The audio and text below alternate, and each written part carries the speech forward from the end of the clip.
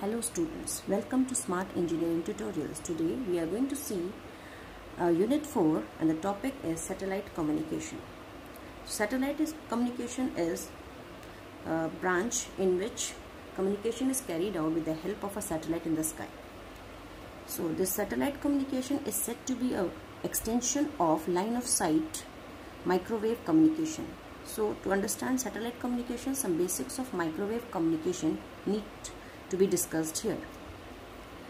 As the term says, microwave communication, it means communication at microwave wavelengths. Micro is 10 to the power minus 6 wavelength, and if we convert it into frequency we get 10 to the power 6, that is gigahertz range.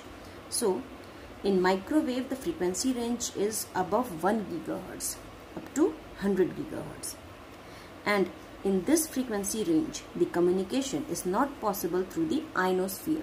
We have an ionosphere, which is constitutes of ions, and usually when a signal reaches the ionosphere, it is reflected back to the earth.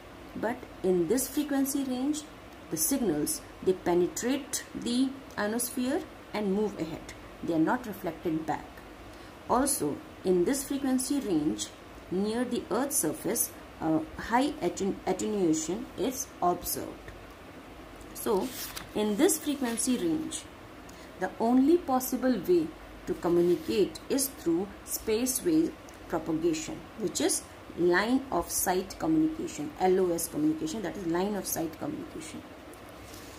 If we see for line of sight communication, this is the curvature of earth which I have drawn. Here I have placed two antennas. So due to this curvature, the maximum permissible distance for line of sight means the two antennas are visible to each other. The maximum distance is 50 km. More than this is not feasible. So due to curvature of the earth, the maximum permissible distance between transmitter and receiver is around 50 km, depending upon factors like antenna height, transmitter output power, terrain. Terrain means the shape or the roughness of the earth present, atmospheric condition, etc. But if communication is to be established between two distant points, which means the points are farther than this distance, then how communication is possible? Some extra efforts need to be done. Those extra efforts means some extra circuits. So a number of repeater stations are used if you want to communicate between two distant points.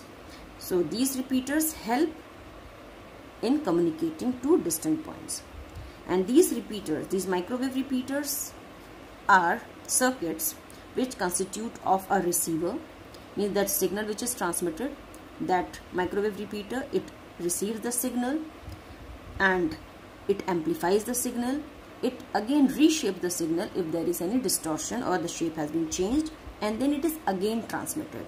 So what we are trying to say, that two distant points, they are communicating, but as the distance increases, the signal loses its strength, so it is not able to cover that long distance. So to boost the signal, in order to boost the signal so that it reaches the final destination, which is at a distant place, the repeaters, they receive, they amplify, they reshape, and then they again transmit. So it's not necessary that there can be only one repeater. A number of repeaters are used if the distance is large. So I have used this diagram to show microwave communication system, microwave transmitter, microwave receiver. So here in place I put microwave repeater. This dash shows there can be many repeaters. So it will receive, this microwave repeater, it will receive from the signal from the transmitter, receives, amplifies, reshapes, and then again transmits. Then the other repeater, again it will receive. So all the receivers, they'll keep on boosting the signal, reshaping the signal, reconstructing the signal, and then deliver it to the receiver. So signal passes through all the repeaters and then reaches the receiver. For very long distances, if we talk about very long, means from one continent to the other, intercontinental communication, the above arrangement which we have seen, that the repeaters are placed, a large number of repeaters will be required, which is not feasible. So to rescue this, to provide a solution to this problem, the launching of the satellite opened a very new domain. With the help of satellite, this communication with the help of repeaters, many repeaters, was solved by placing a single repeater, a very powerful repeater, which is the satellite, in the sky. And through this repeater in the sky, which is the satellite, long distance communication is possible. So this satellite acts like a powerful repeater in space and gives rise to the field of satellite communication. From here, this problem was rectified through satellite launching, and a new domain of satellite communication studies was evolved. In satellite communication systems, the main thing is that we have to know that the satellites which are placed in the sky, they are geostationary. They are placed in the geostationary orbits. So what does it mean, geostationary orbits? It has to meet two conditions. The first is that the orbit in which the satellite is placed, it is geosynchronous. Geosynchronous means that it requires the satellite to be at an altitude of 22,300 miles, and the satellite has to orbit the Earth in exactly 24 hours, which means that the satellite is in stationary condition with respect to Earth, because they both are revolving at the same speed. And the second condition to be met is that the satellite is placed in an orbit directly above the equator, on an eastward heading. So these two conditions are met, and then only we say that the satellite is placed in a geostationary orbit. And the need of this is that the earth stations, means those who want to communicate with each other, the users who are placed very far away, so they can communicate to each other with the help of earth stations, because there has to be a station who communicates with the satellite, sends to the satellite, then receives from the satellite. So they are called earth stations. So first the users have to send a message to the earth station, and then earth station is the intermediate between the users and the satellites. They do the further work.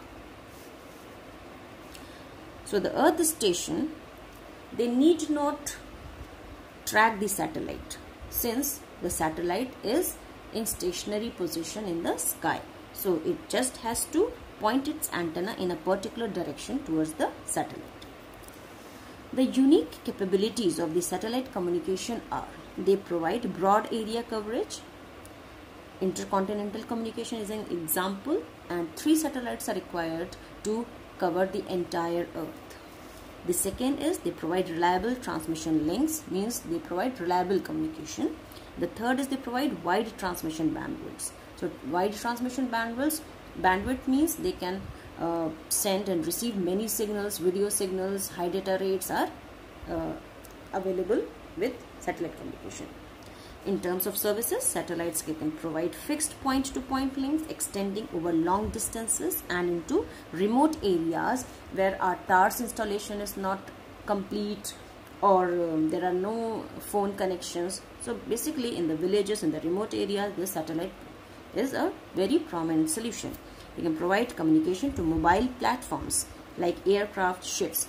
So whenever we talk about aircraft and ship, they are moving platforms. So to communicate with moving platforms, that is very difficult. So in this case also, satellite communication comes into rescue, because at times these there are earth stations at the airports.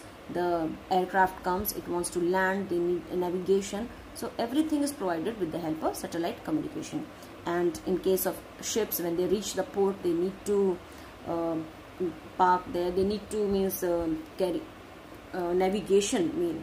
So the ships are also provided with the navigation guide system through the satellite communication. So many problems are rectified by satellite communication. The forms of satellite communication. I have drawn some diagrams to show forms of various forms available or types which can be possible. Here the S shows satellites. So here A and B are the ground earth stations, and there is this as satellite. So ground to ground communication. A and B are earth stations and S is connecting them. The other is communication between A and B earth stations with the help of two satellites, S1 and S2. So this is called ground crosslink ground. The other third one is A is the earth station, and here it is a airplane or a ship. User is a aeroplane or a ship, and this S is a satellite. So this is showing a ground and a user relay platform communication.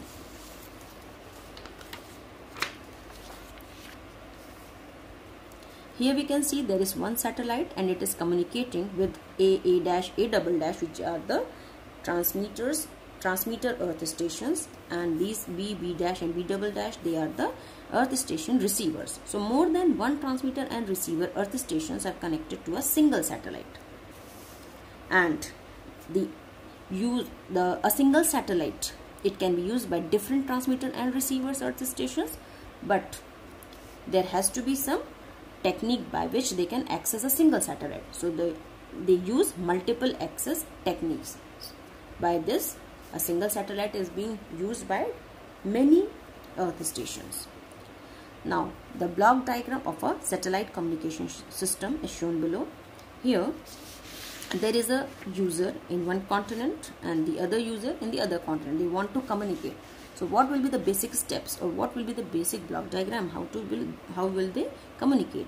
So one user will send its message to the earth station, and to reach the earth station there are terrestrial systems.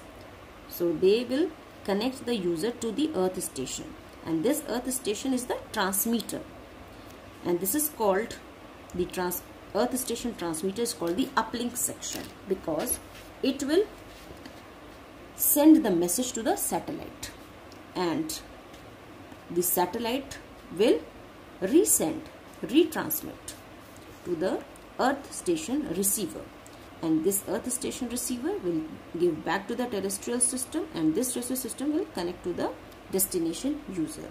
So this earth station receiver is called the downlink section. So in this way, this whole communication in satellite through the help of satellite takes place. And to elaborate the working of this whole block diagram of the satellite communication, we'll need more detail, and I'll be covering this uplink section, the satellite, which mainly consists of a transponder and some power supplies, and the downlink section. So three main parts which are present in a satellite communication, which you have to explain in your exam: uplink section, transponder and downlink section. I'll be covering in my next video. Thank you, and subscribe to my channel.